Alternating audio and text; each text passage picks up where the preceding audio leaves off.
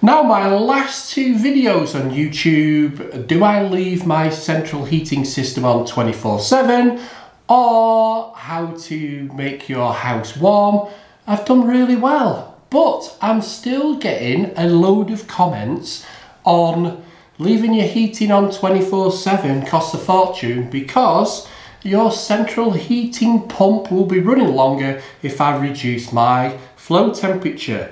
Anyway, in this video, what we're going to do is kill the myth that it costs a fortune to run your central heating pumps. So, let's get on with it. Now, back in 2009, the EU brought out a regulation called ERP, which stands for Energy Related Products.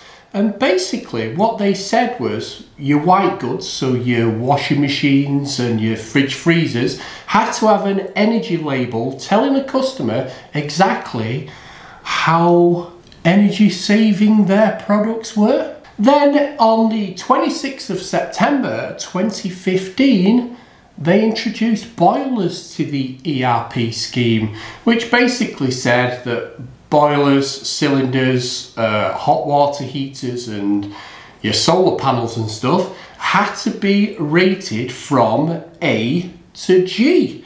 Now, if you added thermostats onto your boiler, it kind of made your boiler an A+++. And this became known as Boiler Plus. So boiler plus your controls. This is what a standard efficiency pump looks like in a boiler.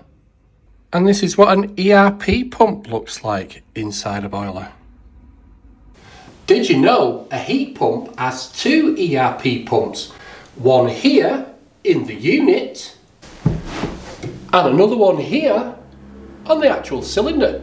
They revised it again in 2021, which basically put us from A to G. So that's where we're up to with ERP.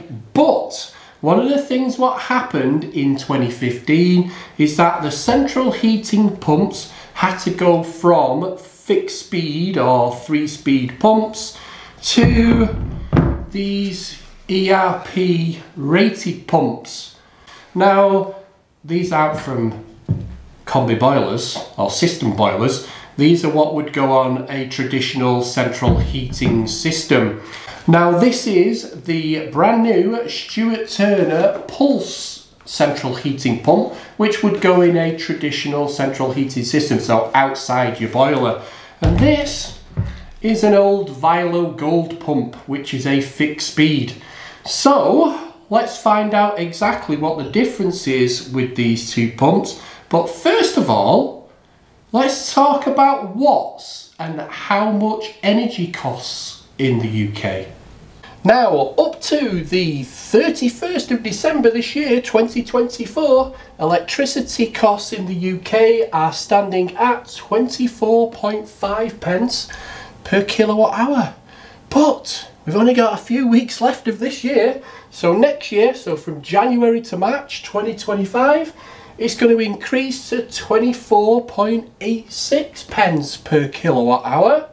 And we're going to have a standing charge of 60p, nearly 61p per day. 61p for doing nothing? Well, they basically say your standing charge is to pay for all the upkeep of the system and to keep you connected to the grid. Anyway, let's take a few standard household items in the UK and see how much they cost to run per hour, so then we can compare it then to a central heating pump, as soon as everybody keeps saying it costs too much to keep your heating on because your pump costs too much. Anyway, an electric grill, we'll say it's 1500 watts or 1.5 kilowatts, because there are 1000 watts in a kilowatt. It costs 33.5p per kilowatt hour. If we take your iron, again, if we've got 1500 watts or 1.5 kilowatts, it's going to cost the same, 33.5p per kilowatt hour. A toaster, if you've got a 1000 watt toaster or 1 kilowatt toaster, it's going to cost you 3p or nearly 4p for 10 minutes. And did you know the little dials on the front of your toaster? That's not how brown it makes your toast. It's how many minutes it runs. Did you know that?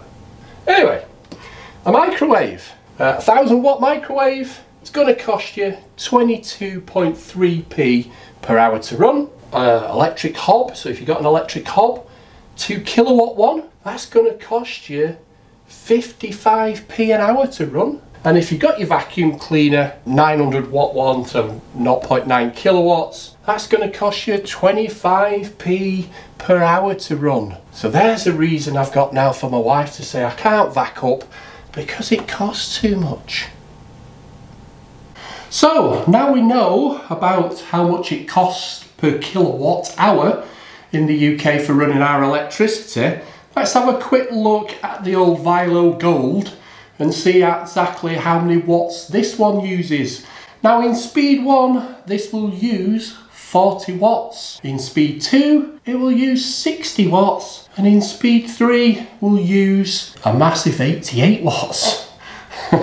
Now, even the older pumps than these had an average of using about 100 watts.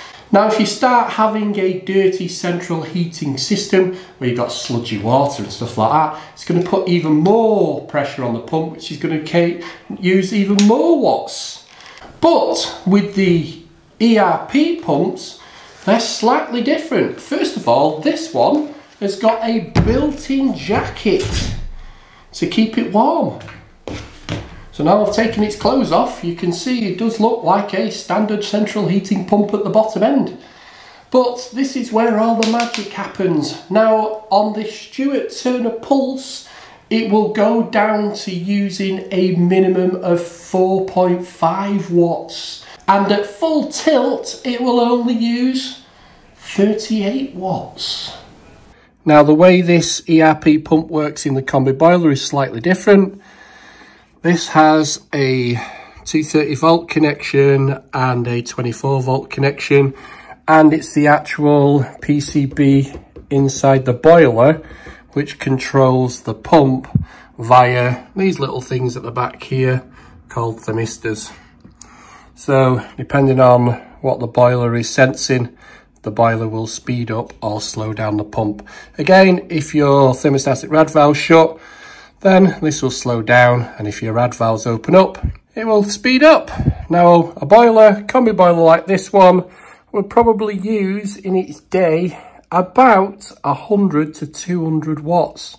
So still a lot less than boiling a kettle to run your boiler for the day. So let's have a quick look now and see how much these actually cost to run. Now, to give me a little bit more of an accurate figure for this, what I've done is I've taken the standing charge of nearly 61p a day, divided it by 24, because it's 24 hours in a day, to give us 2.5p per hour. So we're going to add that then to our kilowatt hour charge of 24.86 to give us 27.4, nearly 27.5p per kilowatt hour. So that's what it's going to cost us to run anything for an hour. Now, if we take this standard central heating pump, which is 100 watts, this is how much it's going to cost a day. Now, if we're running it for 24 hours, it's going to be 27.4 times 24 is 657.6. But 100 watts is 1/10 of a kilowatt. So if we divide it by 10, it's going to give us 65p, nearly 66p a day to run for a full day for that central heating pump. So even running it for a full day, it's less than £1. Then if we take a 40 watt pump, because it's an ERP pump running at its maximum for 24 hours, that will reduce down to 40p. So a lot less, because it's 60% less from that pump. Now, if it only ran for 12 hours, we'd be down to 14p for 12 hours. This isn't a massive figure, is it? But if we've got an ERP pump running at its lowest, 4 watts, this could be down to 1.5p. for 12 hours. So when you guys are saying you're not talking about how much it costs to run the pumps, if you've got an ERP pump, it's next to nothing a day. If you've got an old rubbish pump which isn't ERP, then get it swapped for an ERP pump, because it'll soon make back for what it's cost you. So let's now go over to one of these ERP pumps and actually prove what it goes down to. Now here you can see on this heat only boiler, I've got this Grundfos Alpha 2 ERP pump connected to this system. At the moment, this pump is telling me that it is drawing 9 watts because it's set on auto adapt.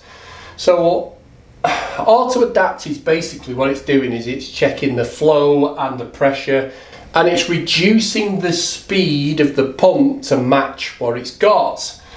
There is also some manual settings for this. So if you press this arrow, it will then take us to minimum pressure. Then we've got mid pressures and then up to maximum pressure. And you can see now the watts are increasing because the speed of the pump is increasing. So if you've got a constant pressure system, you can use this side, or if you want a constant flow, this is on its maximum setting of number 3 on this side, which is giving us 44 watts. We can then go to setting number 2, which again will reduce it down to 17 watts, and then we can go on to the minimum setting, and that should go down to 5 watts. If we put it onto the auto adapt, which should then learn the system as it's going along, it will sort itself out and it will use its minimum speed to adapt to the pressures it's getting. So as your thermostatic radiator valves are closing, it will reduce, and as they're open, it will increase. So you can see at the moment now it's gone to 11 watts. So this pump, like a lot now of these ERP pumps, will adapt to what your central heating system requires, so it saves you money. And this hopefully shows that central heating pumps don't actually use that much energy when they're running if you've got the up-to-date ERP pumps.